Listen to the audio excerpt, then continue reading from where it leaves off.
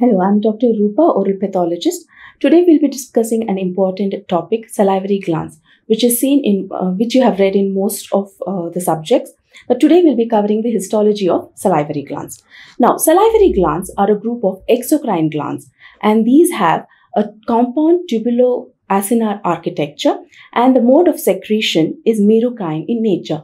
What is merocrine secretion? We'll learn it in the further slides. Now, let's go ahead and see a question that is being asked. The structure of salivary gland may be described as option A, mixed or compound tubulo-alveolar, B, simple tubulo-alveolar, C, compound acinar, and D, simple tubular. To understand this question, we should go back to the basics and see why it is classified so. Now let's see the classification of glandular epithelium. Glandular epithelium can be classified mainly on two characteristics. Firstly, the secretion, where it is secreted, whether it is secreted to the external region or to the internal part, that is inside the body cavity or outside the body cavity or on the skin. So depending on that, it is classified as exocrine gland, where the secretion is onto the skin or into the body cavity, or internally when it is secreted, it is an endocrine gland. Now, exocrine glands can be further classified depending on whether a single cell is involved or a number of cells are involved. When single cell is involved, like a goblet cell, there is not much classification and no complications are present there, or it is not complex. But when we are talking about a multicellular glandular epithelium, it is more complex because multicellular glands have two main compartments, the secretory units and the ducts. Now the ducts, depending on the structure of the duct, it can be branched duct or unbranched duct. When there is unbranching of the duct or a single duct is present, then it is a simple glandular epithelium. When there is branching, we called it as a compound gland. And also depending on the structure of the secretory unit. The secretory units can be tubular in structure, or they can have an alveolar or an acinar component. That is a sac-like component, which would call it as a call it as an alveolar or an acinar gland. And then it can be a combination of both tubular and acinar, where we call it as a tubulo-acinar. Now, understanding this part, now let's get back to salivary glands. Salivary gland, as we know, produces its secretion into the oral cavity, so into the external. So it becomes an exocrine gland. And then it has many ductal structures. It has a ductal system. So it is branched. So it becomes a compound gland. And then it has acinar part. The secretory units are in the form of a sac. And sometimes they can have a tubulo-acinar structures, as in case of a mixed salivary gland. So we call it as a compound tubulo-acinar gland. So in the question given, we don't have a compound tubulo-acinar one, but the nearest one would be compound acinar. So that is what is the answer for this question. Now let's go ahead. Before going into the basic part of histology, we have to know about the mode of secretion of saliva. Before that, what is the mode of secretion of a glandular epithelium? There are three modes: merocrine secretion, holocrine secretion, and apocrine secretion. What is merocrine secretion?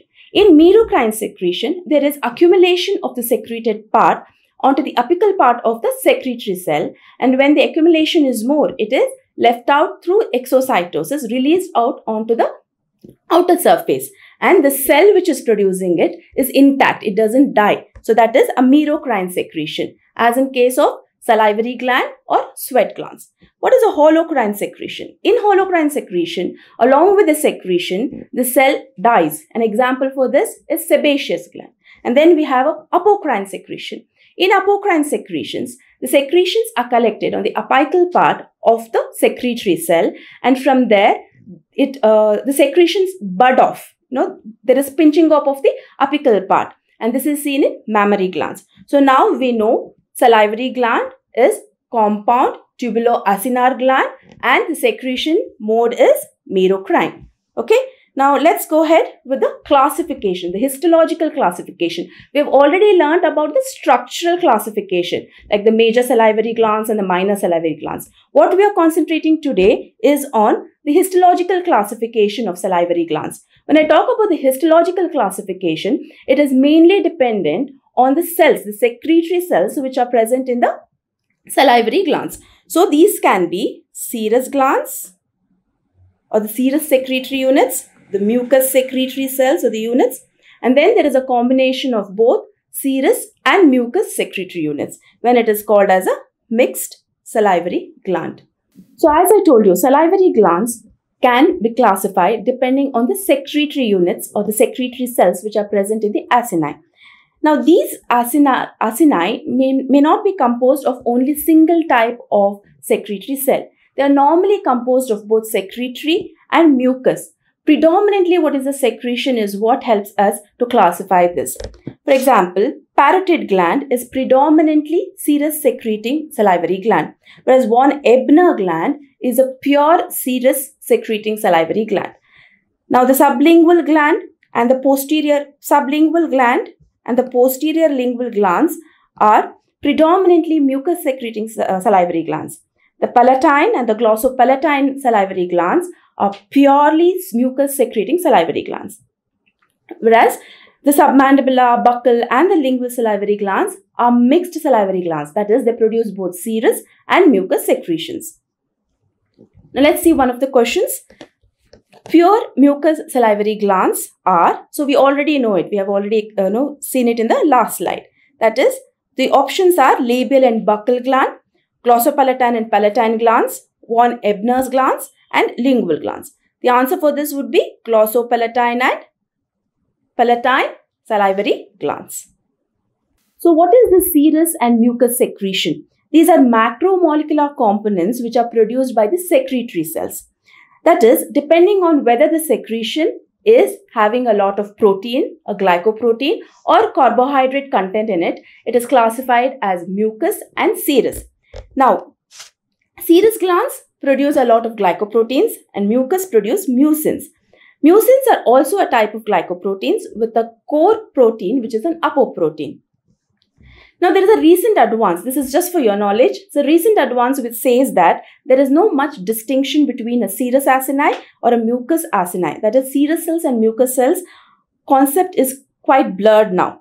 The secretion part is, they say that a few serous cells also produce other mucins, and mucus cells produce a lot of glycoproteins which are almost similar to the ones produced by the serous secretory cells. Structurally as well, the mucus vacuoles which we see in the future slides present in the mucus glands, they look more fused, empty and swollen, and this would be an artifactual change, and absolutely no difference between a serous and a mucus cells is present. But this needs more research, and what exactly it is we'll be seeing as the advancement takes place. Now let's come back to the structure of the salivary gland.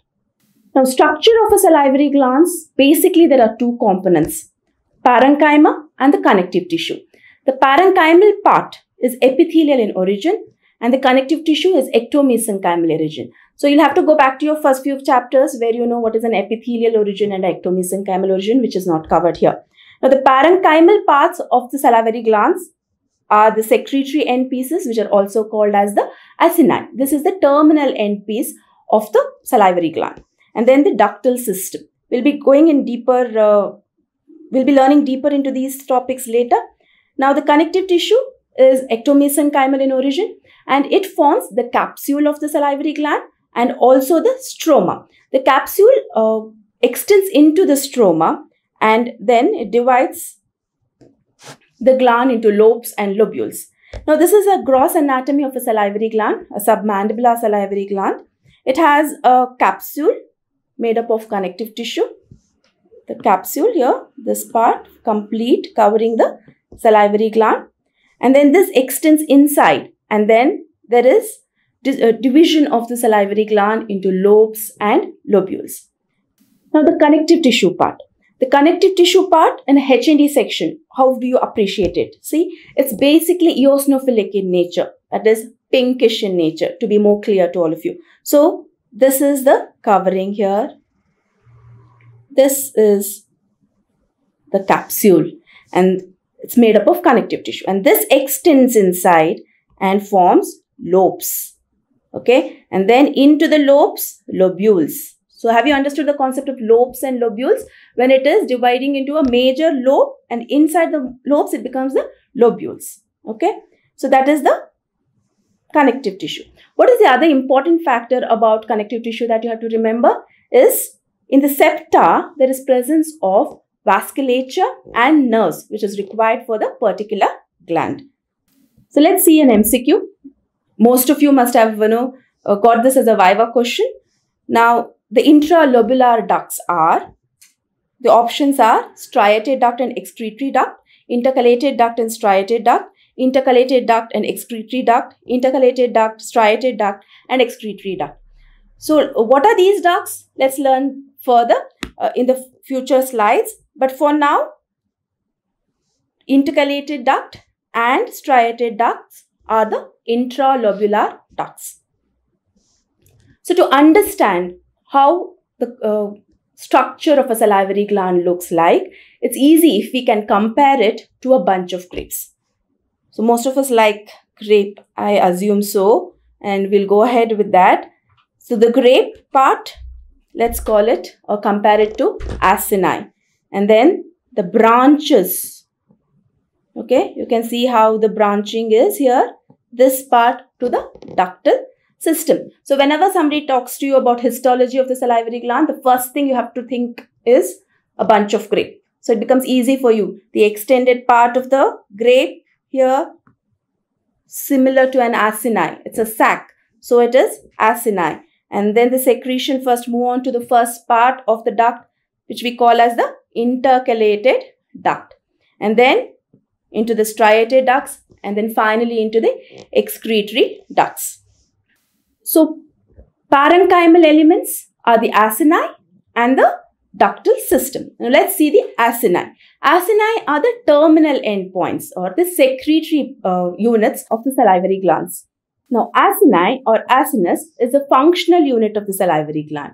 The structure of an acini, this acini is epithelial in origin. So we have an epithelial secretory cell, a single layer of cell which is present on the basement membrane. Depending on what is the macromolecular component produced by these cells, that is the secretory cells, these can be called as serous cells or mucus cells. Or there may be combination of serous and mucus cells where we call it as a seromucus acini or a mixed acini. This is present on a basement membrane. And then are present of these myoepithelial cells, quite interesting cells which are present in the salivary glands, which help a lot in expelling the saliva, in helping for movement of the saliva through the acini into the ductal system, and the junctional complexes. Hope you all remember what are the junctional complexes. Just a short review or recall on that. So junctional complexes are of three types: the tight junctions, the intermediate junctions, and the desmosomes. The other names: zonula occludens, zonula adherens, and macula adherens. These are the junctions that hold the cell together. One cell to another cell connection is by these junctional complexes. So what are the functions of junctional complex in salivary gland? First is hold the cell together. They maintain tissue homeostasis, maintain cell polarity, regulate permeability, and control paracellular ion influx. So now let's see serous acini in particular. What is it? What is the histology of it? How does it look under a light microscopy, and how does it look under electron microscopy? Now, light microscopy, when I speak about light microscopy, you'll have to remember two words: hematoxinophilic and eosinophilic. Something that is bluish is hematoxinophilic. Something that is pinkish is eosinophilic. And when I'm talking about electron microscopy, you'll have to remember two words: electron dense and electrolucent areas. So these are the terms which, if you don't know, please go back and read through what is electron dense and electron lucent. Okay. So serous acini. Serous acini are oval or spherical in shape. They contain around 8 to 12 serous cells, secretory serous cells, which surround a central lumen. The central lumen is star-shaped. And the star shape is mainly because of extension of the lumen in between the cells. And these extensions are called as intercellular canaliculi. So this is how a serous cell acini would look under HND staining. So these are this whole group is one acini. I think you can appreciate it well here. One more here. So the shape of it, it's oval or round, okay? And the cells, number of cells in each of this acini is 8 to 12. Now, under light microscopy, how does it look like? So let me explain it better with a HND's image, okay? It's an HND stain section of a serous acini under 40x magnification. So as soon as you look at it under a light microscope, under lower magnification, you wouldn't appreciate it. This is under 40x magnification. So now, what we learnt initially, what does it consist of? It consists of an acini consisting of cells. Each one of this is a secretory cell, okay? And this is round in structure, 8 to 12 secretory cells in each acini. Now let's consider an individual secretory cell, okay? So, pyramidal in shape. It is pyramidal in shape and it has a broad base and a pointed apex. A cell, if we think of, has a nucleus. It has other cytoplasmic organelles. Now, what is most important for us to understand here is what is the location of the nucleus, where are the other cytoplasmic organelles, and what are some major or important secretory units present, and where are these vacuoles or vesicles present. That is the major difference between a serous cell and a mucous cell. Now, in a serous cell, the nucleus is present in the basal third. So, basal third dividing the cell into 3 parts. So, it is the basal part of the cell. So, basal third is presence of a nucleus. And above that, supranuclear area, that is above the nucleus, you find a lot of secretory vesicles. And these secretory vesicles are also called as zymosin granules. And they are eosinophilic in nature. And the reason for it is, what are these serous secretion? They are proteins. So, normally, they stay eosinophilic, okay? And then, for production of the protein, we need a lot of rough endoplasmic reticulum, which is normally present in the basolateral area of the nucleus and on the lateral surface or slightly even around the nucleus. So, this is where you find the rough endoplasmic reticulum, okay? Now, the electron microscopic structure of a serous cell. So, it has a basal plasma membrane and this is thrown into irregular foldings, multiple irregular foldings. This helps to increase the surface area by almost 60 times, which helps in diffusion of water and minerals, which is required for the formation of saliva. So, saliva just doesn't, is formed. It is obtained from the tissue fluids which is present outside. So, this helps in absorption of a lot of water and minerals from the interstitial tissue which is present or the tissue fluids which are present. Now, the plasma membrane on the lateral regions and the apical region are again thrown into different foldings and also the presence of microvilli. And this modification is to increase surface area for secretion. So, on the basal part, whatever happens is for the absorption from the tissue fluid, and from the apical and on the lateral surface of the cell, there is secretion into the lumen takes place. So, this is an electron microscopic picture of how a serous cell would look like. So, this is the basal area, the basal plasma membrane part where you find a lot of foldings. Here like this, okay, and then the lateral surface also has multiple foldings, and on the apical region there are microvilli present. So, the other cytoplasmic organelles that are found are the rough endoplasmic reticulum, prominent Golgi apparatus, abundant mitochondria, and synthetic cytoplasmic organelles are also seen. Now, the rough endoplasmic reticulum, they are placed parallel to one another and usually found on the basal and the lateral areas of the nucleus, which we call as the basolateral area. Now, Golgi apparatus, they have several stacks which are seen again on the lateral surface and on the apical surface of the nucleus. Abundant mitochondria are dispersed in the basal and lateral regions of the nucleus. And the synthetic cytoplasmic organelles are present in the perinuclear region. Perinuclear is around the nucleus, okay? And the rest is the resecretory granules. Okay, let's look at an image of an ultrastructure of serous cell. So it has the nucleus at the basal third, the rough endoplasmic reticulum present on the basolateral surface of the nucleus, the Golgi apparatus present at the apical end and the lateral surface, and then a lot of secretory granules. Yeah, these secretory granules are membrane bound. So they are bound by a membrane and they are normally electron dense. If it is a mature granule, it's an electron dense, and if it is immature granule, it is electrolucent. Okay. Now, secretory granules, they are abundant in the apical third and they are closely packed to one another, usually 1 micrometer in diameter, round and membrane bound, eosinophilic in nature. When we look at them in a H&E section, they are eosinophilic in nature, and they can be visualized in a semi-thin plastic embedded tissue section which is stained with toluidine blue or any specific cytochemical technique. And how is it stained is an important MCQ for you. Okay, so just remember that it is stained with toluidine blue.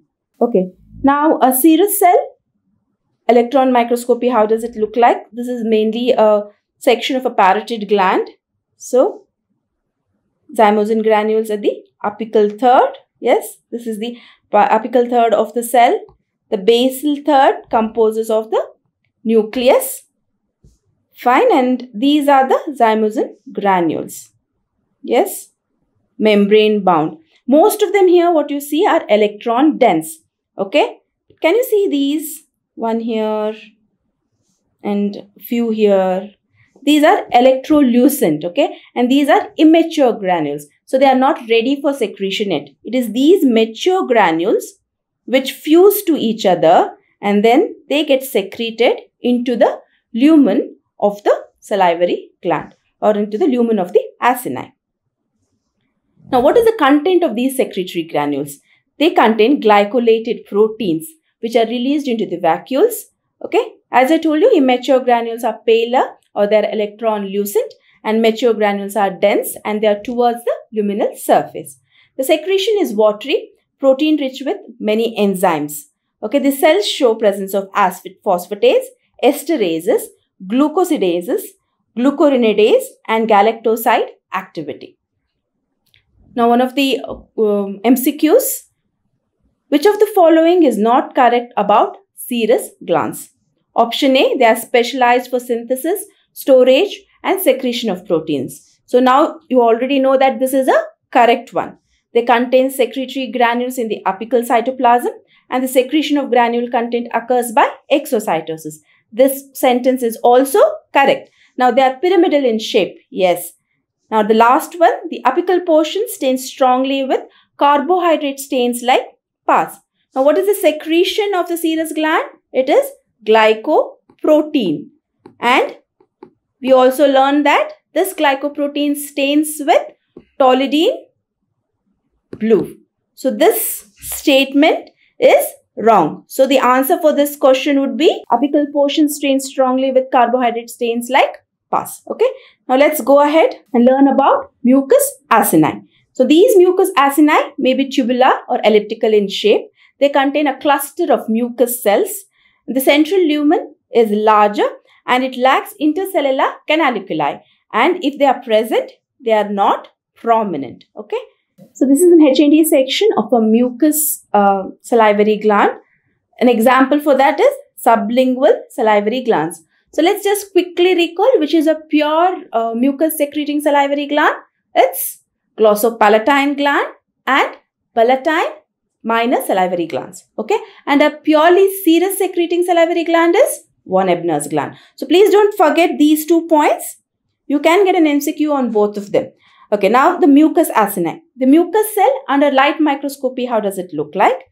The cell is pyramidal or columnar. It has a broad base as we saw in a serous cell and a narrow apex. the nucleus is flattened. Why is this flattening present? And it is present at the basal cell. Now, the nucleus is pressed against the base. The flattening is because of presence of mucus droplets. In the serous acini, we saw zymosin granules, whereas in mucus acini, there is presence of mucus droplets. These droplets are also membrane bound, okay, and they stain empty, or they do not stain much in your HND stain, okay. They do not take up any stain.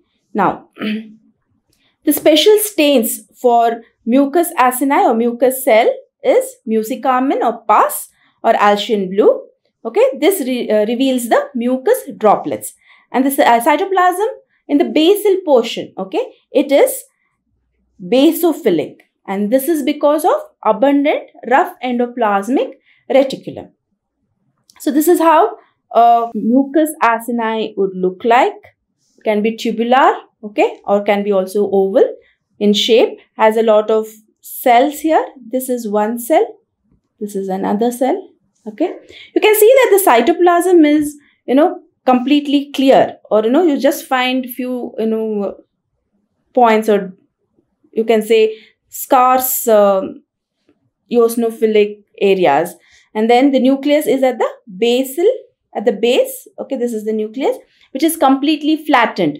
In the serous one, it was round, okay, and it was in the basal third. Here it is flattened. And this flattening is because of the presence of mucus droplets. These mucus droplets are empty when we, see it under the HND section, because they don't take up any stain. It doesn't take up a eosinophilic stain or a hematoxinophilic stain. And for these, you need special staining. Okay, the special staining would be pus or Alcian blue. Okay, and then the basal part of the cell is basophilic. That is, these secretions are again glycoprotein secretions, and for production you need rough endoplasmic reticulum, and this rough endoplasmic reticulum is present in the basal area of the cell. So when the basal area of the cell contains rough endoplasmic reticulum, it has ribosomes which are hematoxinophilic. So this gives that area basophilic appearance. Okay,